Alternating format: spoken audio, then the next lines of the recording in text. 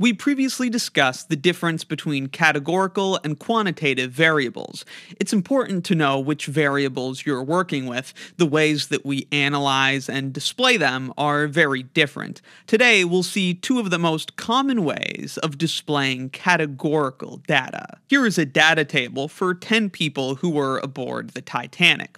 We see this table shows 4 categorical variables: survival, age, sex, and class. This table is just how the raw data would be stored. It's not easy to look at this table and draw conclusions about the distributions of any of these categorical variables. To get a better idea of how a categorical variable is distributed, we can make a separate table that shows the distribution.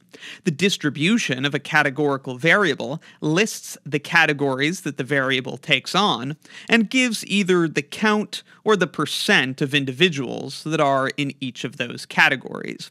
For example, one of our categorical variables is class. The categories in this class are first class, second class, third class, and crew. So we could make a table showing us the numbers of people on board the Titanic who belong to each class. That would be a frequency table, although sometimes we may also want to make a relative frequency table. Rather than just showing the numbers of people in each class, a relative frequency table would show the percent of the total that is in each class. Here is a frequency table for the class variable. Again, you can see each category the variable takes on is listed: first, second, third, and crew. And then we have the counts, the frequency in each category. Oftentimes, the total is also included. This can be a good check. If we know that our data consists of 2,201 people, then when we make a frequency table, we should have a total of 2,201. This definitely gives us a better idea of how the class variable is distributed than a raw data table like this. However, there is still some room for improvement. Oftentimes, it may be better to know not exactly how many people were first class, but what percent of people, relatively, were first class. For that, we use a percent. We can take the number of people who were first class, 325, and divide by the total to see the percent of people which were first class. That gives us 14.77%, and we can continue in this way to construct a relative frequency table. At a glance, 325 people in first class doesn't tell us that much. We have no idea how big of a part of the whole that is, and we can only compare it to other categories by comparing those raw numbers.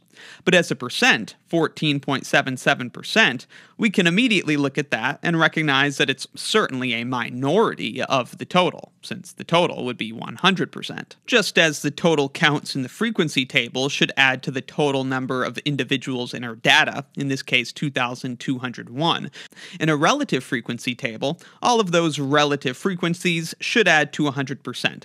Although sometimes if you do these calculations, it's going to add to something like 99.99%, because when you calculate relative frequencies, you have to do division, and sometimes you have to round. So a little bit of round-off error could occasionally make your total not quite 100%, but that's no cause for concern. Again, it's just round-off error. Again, the distribution of a categorical variable is the way in which individuals in our data are distributed across the different categories of the categorical variable. These are two ways to show that with a table: a frequency and a relative frequency table. Both of these tables can give us a good idea how a categorical variable is distributed, but there is still room for improvement. There's some visual flair lacking here. So let's look at two common types of charts for categorical variables. These are the pie chart and the bar chart. This is a pie chart for the number of individuals in each class on the Titanic, and this is a bar chart for the same thing. You can see that a pie chart is a circle, the circle representing the whole, all people aboard the Titanic. The circle is then split into slices, where each slice is representing a certain category in our categorical variable of class. Of course, the size of the slice is determined by how many people are in that category. As we saw in our table, the largest slice should be the crew slice. That has the largest number of individuals in its category. And indeed, in the pie chart, you can see that the crew slice is biggest. Third class is second biggest, and second and first are of a similar size. That, of course, agrees with our table where we saw that first and second class had 325 people and 285 people, respectively. Notice in the pie chart that the category represented by each slice is just written in the slice, though it could be done other ways. Oftentimes, a key will be put over here where it just tells you which category each color responds to. There are many different ways to format a pie chart, but the idea is the same. If desired, we could also put the actual count numbers in the pie chart. For example, there were 325 people in first class, so I might go to first class and put a 325 in there, and so on. We could write the actual counts in these slices if we thought that was important to include. The bar chart very visually separates each category from the others, and it makes it a little easier to compare category to category, although it's a little harder to compare each category to the whole. You can see that, again, each category gets its own bar, first, second, third, and crew. Just like in a pie chart, each category gets its own slice. The height of each bar is determined by the number of individuals that belong to the category. We can see from the bar chart that the number of people in third class looks to be just under 750, and if we go up to our table, we see that's true. Third class has 706 people in it. Both of these charts can be very useful, but they definitely have their differences. Pie charts and bar charts are good only for categorical data. When we deal with quantitative data, we're going to need different charts, so these are categorical data displays. For a pie chart, it's particularly good when you want to emphasize each category's relation to the whole. We can immediately look at first class here and see it makes up a relatively small slice of the whole, whereas the crew makes up a pretty large percentage of the whole. For a pie chart, it's also important that the categories don't overlap. Visually, you can see that everything adds to one whole, but if there's overlap in the categories, that would actually be misleading, because if we were to add everything up, it would be more than 100%. For example, consider 100 people and the categorical variable of what sport they play. Maybe 60 of the people play basketball, and maybe 50 play baseball. Some play both basketball and baseball. So if we were to say, well, 60% play basketball, 50% play baseball, that doesn't make sense for a pie chart. Those add to 110% because there's overlap in the categories.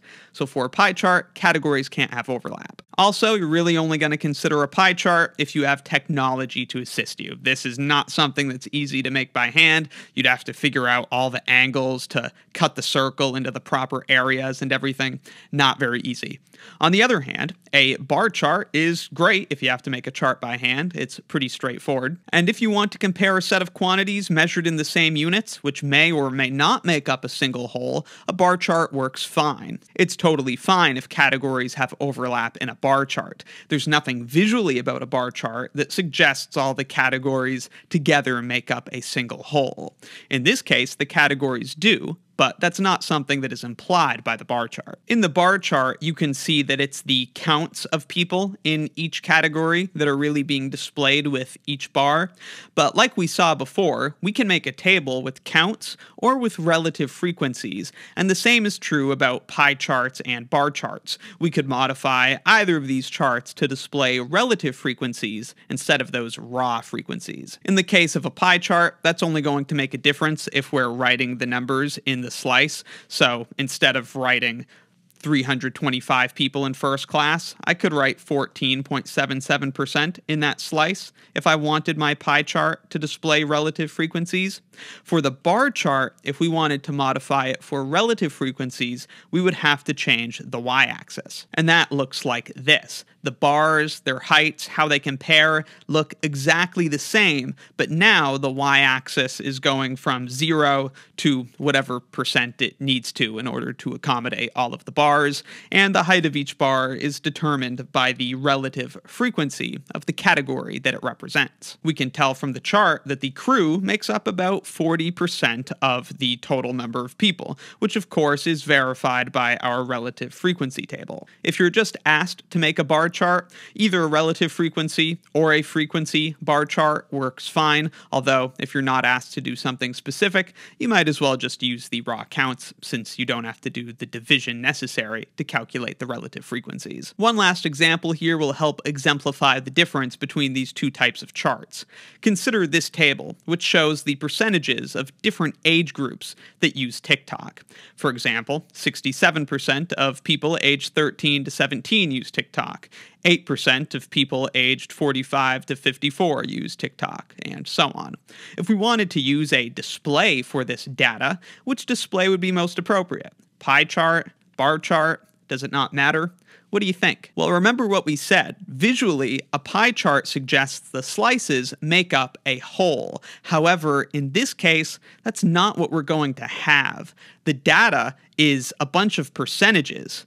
Each percent is of a certain whole, 67% of all 13 to 17-year-olds, but the percents are of different wholes. This is 58% of 18 to 24-year-olds. This is 8% of 45 to 54-year-olds. If we try to display all these percents, they're certainly not going to add to 100. They're certainly not going to make up a single whole. So a pie chart would not be appropriate here. A bar chart, on the other hand, works fine. So again, since each percent is of a different whole, a pie chart is not going to be appropriate. We would want to use a bar chart, and here's an example of that. This also is an example of a bar chart where instead of going vertically, the bars go horizontally, and either one can be used. This bar chart does not suggest that all the percentages together make up a single whole, which is good because they don't. But the bar chart does make it very easy to see that 13 to 17-year-olds by far are the highest percent age group using TikTok.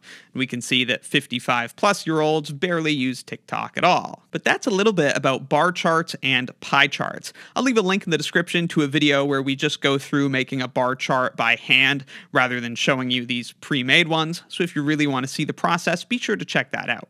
Let me know in the comments if you have any questions, and also be sure to check out my statistics course and statistics exercises playlists in the description for more. If you found my videos helpful, please consider supporting what I do by joining Wrath of Math as a channel member. You can get early and exclusive access to additional videos and extra practice. And if you join at the premium tier or above, you can access the lecture notes used in my courses. Thanks for watching.